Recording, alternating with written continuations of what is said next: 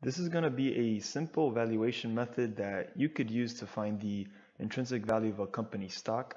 I'll be using the company's future book value and discounting it back to present day to find the intrinsic value. I'm going to go step by step and create a worksheet on Excel in which you can reuse to evaluate other companies. So let's get started. Starting off, we're going to go ahead and just fill out the template that we're going to be using on Excel. So we'll call this book value growth. We're going to have 4 columns starting with the year, period, the actual book value, and then the book value growth. For the year, we're going to start in 2008 and we're going to go 10 years down. So that will take us to 2017. So there are 10 years here, and then for periods, since 2008 is going to be our base year, this wouldn't count as like a growth period. The first growth period would start in 2009, which would be the next year after the base. That will give us 9 different periods. Now we're going to actually get the book value of the company. Now the company I picked was AT&T, the telecommunications company, and we're going to go ahead and use their book value for this intrinsic value valuation. So to get a company's book value, it could be any company. The site that I use is Morningstar, and I'll show you guys how to access Morningstar. You go to your browser and go to morningstar.com, and then on the search box here, you can go ahead and put the ticker symbol for the company so you could access all their data. So AT&T is ticker symbol T, and here will come out the results. You want to make sure you pick the company that's trading on the exchange that you are using. So I use the New York Stock Exchange. We'd pick that one for AT&T. And as it loads, we're going to go ahead and click on key ratios and full key ratios data. And then here will give us a 10-year summary of a whole bunch of different metrics here and a couple more ratios on the bottom. But what we're concerned with for this evaluation is the book value per share. As you can see here, we're starting in 2008 and we're going to go all the way to 2017. This TTM is the trailing 12 months. You could use that in place of 2017, but I like to just use the 2017 number because this is including a portion of 2016 and 2017. So to get this number on Excel, or these numbers, all you have to do is just copy and paste. It's that simple. So we're going to get the 10 years of the book value, and then what I like to do is paste it on the bottom here first, and then recopy it, and then go to the book value column and then transpose it. And all that's doing is just taking it from a horizontal view to a vertical view. And we can format this to the accounting format. And the book value growth, you actually don't need this column. I just like having it because it gives you a picture of how the company is growing their book value over year or over each year, but you really don't need it. But just to get that in, that'll be in a percentage. So that shows that from 2008 to 2009, they grew at around 5.5% the book value. So that's the growth for book value. Again, you don't really need this. All you need is just the book value each year that they reported. And now you're going to go ahead and get the actual average growth. So from 2008 on average, what percentage did they grow to get to a book value of 2035 today? And to do that, we're going to use the rate function, which we'll get to in a second. 10-year growth. All right, so the rate function is going to take the periods in between the years. There's 9 growth periods in this data. There are no payments. And the present value is the value in which we started, which was in 2008 with 1635. And the future value, which is the value that's at today, is 2035. Then we're going to put 0 here and close this out. And that gives us around 2.5%. So since 2008, AT&T has grown their book value by around 2.5%. Now we're going to go ahead and use this information to go ahead and find the intrinsic value for AT&T. So for dividends, we want to put the amount of dividends that we expect AT&T to pay over the next 10 years.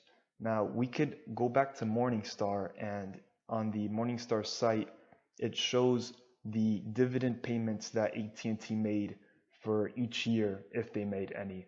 And as you can see, they're currently paying, or at least the last 12 months, they've been paying $2 a share.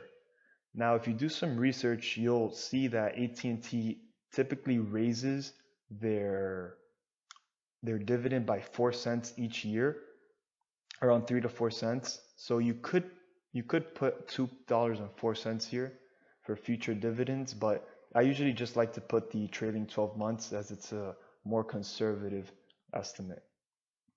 Now the current book value, that's easy. That's the book value that's at right now, which is the 2035. The book value growth is what we calculated here, that we're expecting the book value to grow at around 2.5% for the next 10 years. And actually, let me bring up a point here that we're talking about the book value growth. For AT&T, a company that's been around for more than 30 years, the book value growth of the past 10 years is a pretty good indicator of how the company is going to grow for the next 10 years. Now, if you take a look at a company that's just started, or it's like 4 or 5 years old, those book value numbers, that growth rate is going to be a lot higher.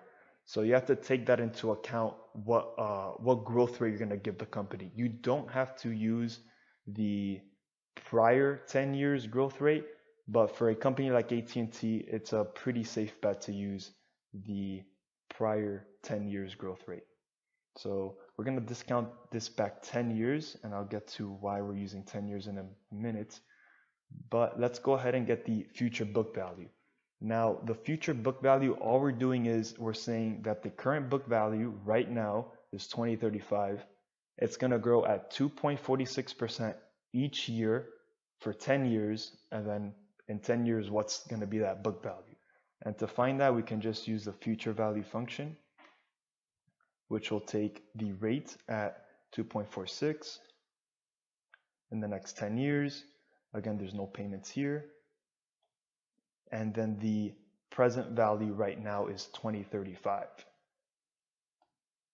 0, close it up, and you get 25.95. If you get a negative number, you can just put the present value negative, and I'll take out the negative number. But basically, in the next 10 years, you could expect AT&T's book value to be around the $26 range. Now, the discount rate is going to be the return on investment that you could get if you were to place your money in something else besides rather than this stock that we're evaluating. And typically, you want to pick the rate that you can get in a risk-free investment, where there's no risk and you're pretty much guaranteed to get that rate or that return. And we usually use, or I usually use, the 10-year federal note. And to get the rate on the 10-year federal note, you can go to treasury.gov. And again, we use the treasury note because it's essentially a risk-free investment. So you go to treasury.gov, you scroll down to this button here, view this data, and you want to go ahead and click on the first link here, the daily treasury yield curve rates. And as you can see right now, the 10-year note as of 11/6 is at 3.22%. So that's what we're going to use for the discount rate, 3.22%. And now we can get to the share price. And the share price, all we're going to be evaluating is we're going to take the book value and we're going to bring it back to present day with the discount rate. And we're also going to take into consideration the dividends. And I'll get to that in a second. So we're going to use the present value function.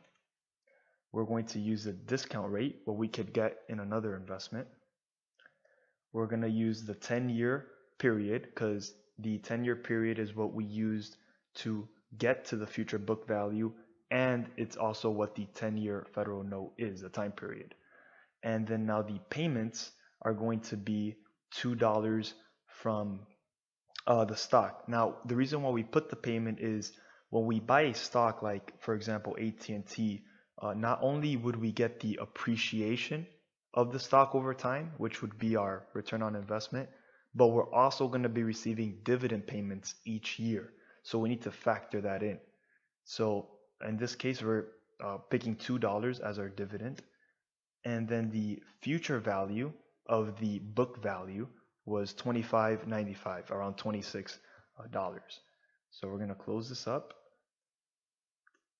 And that gives us a intrinsic value of around $35.77. A quick thing here is that this share price or this intrinsic value is just one of many different metrics that you could use. In this scenario, we used book value, but you could use discounting cash flows, revenue growth, earnings per share. There's a lot of different valuations that you can use, and this is just one of them. So it's a good starting point. Again, it's not the final answer. This doesn't have to be accurate, but it's a good estimate to start off in. Hope you guys enjoyed, and thanks for watching.